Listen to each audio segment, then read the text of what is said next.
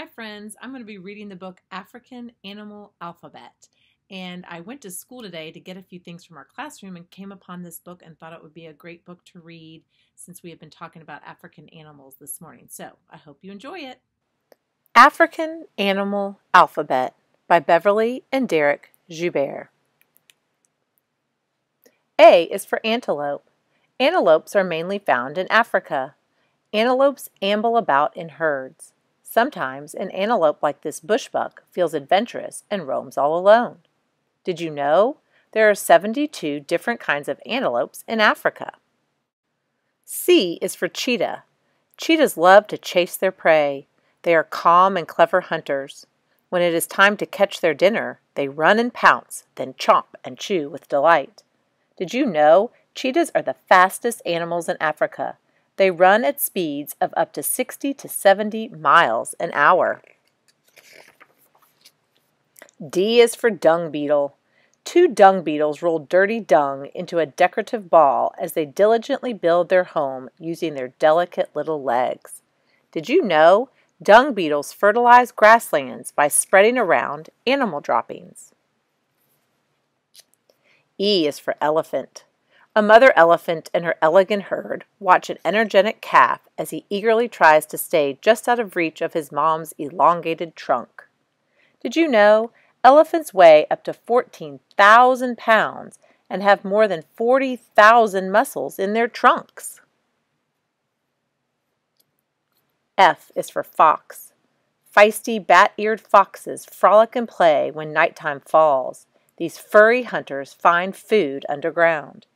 Did you know bat-eared foxes only eat insects? They especially like termites and dung beetles. G is for giraffe. Gentle giraffes grow more than 15 feet tall. Their gigantic size helps them reach the green leaves on trees across the great grasslands. Did you know giraffes have tongues that are so tough they can eat thorns? H is for hippopotamus. Hippos spend hot days in cool water, which makes them happy. They have very little hair on their hefty bodies and are often hungry and ready for a huge bite. Did you know hippos are too heavy to jump? They weigh 5,000 to 8,000 pounds. I is for impala. An itsy-bitsy baby impala stands up just a few minutes after it is born. Its mom intends to make sure her innocent baby is safe and sound.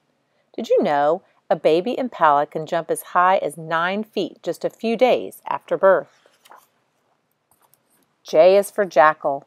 Jolly little jackals are jovial and clever creatures. They like to joke with each other when they jostle and play. Did you know when baby jackals grow up, they stay close to home to help feed the next batch of babies? K is for kudu. It is hard to miss this kudu's large corkscrew horns sitting on top of its head. Kudus are king of the antelopes, but they are hard to find because they have a knack for keeping out of sight. Did you know a kudu's bark is one of the loudest of any antelope in the world? L is for lion. Look, a young lion tries to climb a large tree. She hangs from a long limb, but the little lady does not look very happy to be lingering there.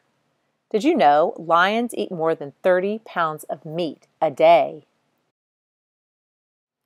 M is for meerkat.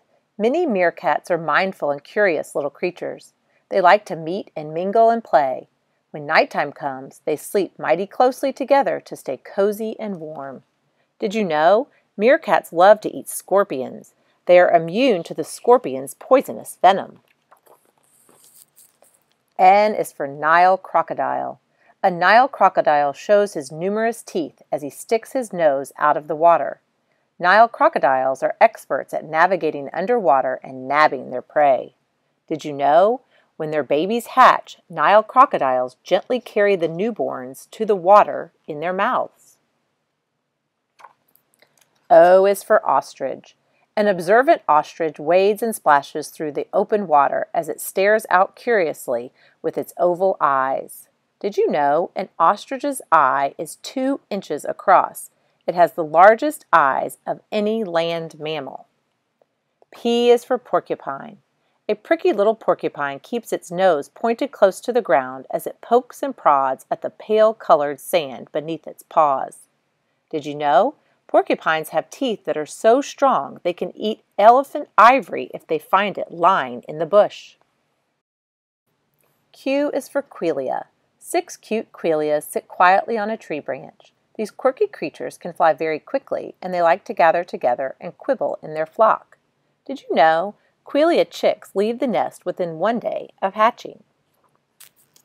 R is for Rhinoceros. A rambunctious baby rhino readies his escape as he tries to roam away from his regal mother.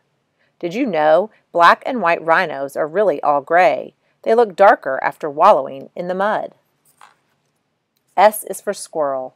See the silly squirrels stacked in a tree? They snuggle for warmth on shivery cold days. Did you know squirrels use their front feet to hold on to food when they eat? T is for Sesame. 2 tiny sesabes stay close to their towering mom. When they grow tall and strong, the time will come for them to take off on their own. Did you know sesabes are the fastest antelopes in Africa? They can run at speeds of more than 50 miles an hour. U is for Umbret. A brown umbret walks slowly through blades of grass. This unusual bird looks unlike any other. It can use its unique beak to grab something yummy to eat under the shallow water. Did you know umbrets are known for building giant nests in the treetops? Some of the nests reach up to 8 feet in size. V is for Vervet monkey. A velvety, soft baby vervet monkey clings very closely to its mother high in a tree. Vervet monkeys are vocal creatures with vociferous voices. Did you know vervet monkeys use sounds and signs to communicate with each other? W is for Warthog. Baby warthogs wiggle and roll in wallows of mud whenever they can. This little warthog wobbles out to whisper little grunts to its waiting mom. Did you know warthogs use their snouts as a shovel to dig up roots to eat? X is for Xenopus bullfrog. Xenopus bullfrogs like to sit in water that is extra shallow. If you could x-ray them, you would see that they have extremely sharp teeth. Did you know Xenopus bullfrogs bury themselves in mud and live underground until the rainy season comes? Y is for Yellow-billed hornbill. A yellow-billed hornbill stands perched on a termite mound with its yellow beak glowing in the sun. Does it yap, yell, or yip? No, it makes a clucking sound. Did you know the curve of a hornbill's beak helps it dig for termites? Z is for zebra. These zebras are enjoying some playtime on the savannah. Zebras have stripes that zig and zag across their bodies and create zany patterns.